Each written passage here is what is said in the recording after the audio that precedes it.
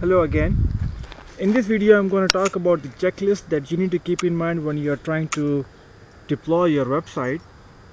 So make sure that you have the HTML files in that, you have the CSS files because that's where all your designs will be placed. Make sure that you have your ASPX file if you're working with ASP.NET, or if you have your PHP file if you're working with PHP, of course. And then make sure that you have your user controls if you're working with ASCX files, because that is the active server control pages. And then make sure you have your database, of course. Make sure that the path to database is working fine. And then you have the image files. Make sure that you have all the images stored in, because if you don't have your images, then if the images will not work or if the images will not show, then it doesn't look very good. Also make sure that you have your multimedia files if you are trying to include some videos or audios in your web page. Make sure that it is there as well.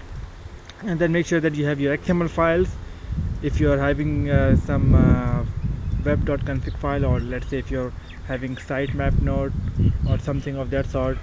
And also make sure that you have the third-party control. If you're trying to incorporate some third-party tools, make sure that it is working fine as well and it is there as well. And if you're required to have a license to work with some tool, make sure that you have that one as well. So all these things are required for a successful site deployment, so make sure that you have all this. So that was just a quick video. I thought of just making a video out of it and just share with you guys. So thank you very much for watching this video. Do join me and don't forget to subscribe on the yellow button just somewhere on the left, right, down below. So just click on that and subscribe, as I'll be making some more videos in the future. Thanks for watching. Have yourself a good day.